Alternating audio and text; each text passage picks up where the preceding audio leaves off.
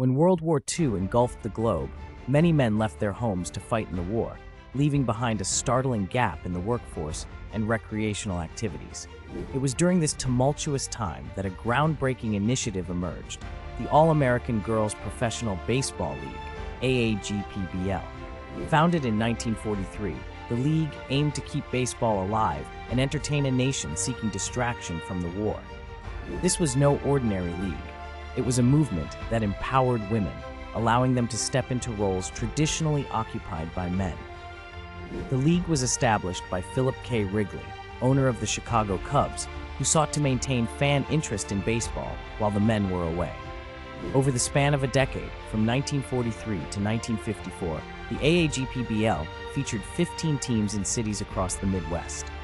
Women athletes showcased their skills on the field, attracting crowds who marveled at their talent and determination.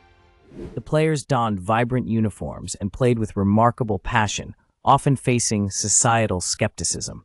Their contributions laid the groundwork for future generations of female athletes, proving that women could excel in sports and challenge gender norms. The legacy of the Aagpbl remains a testament to resilience and perseverance in challenging times.